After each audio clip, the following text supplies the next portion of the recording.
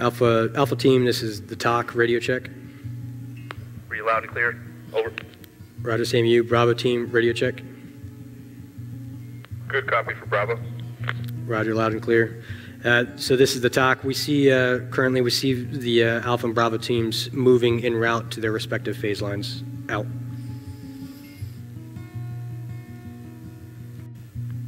Team in position. Roger, and we see the same. Okay, so now, and Alpha and Bravo team, just stand by 1 minute. So now I've drawn a graph. I've drawn a graphic of where I want these teams to be in that L shape. I'm still tracking the general location of where my suspect is.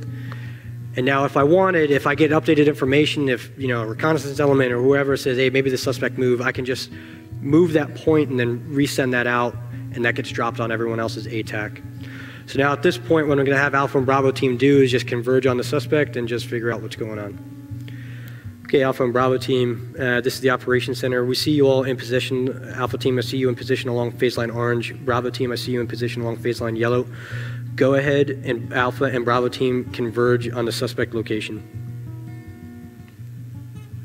When Bravo team, they're moving off the line to go to the suspect location now, but what they were spread out, they were about 3 to 5 meters apart when they were along the wall. Bravo team engaging target. Roger. Alpha team's doing it.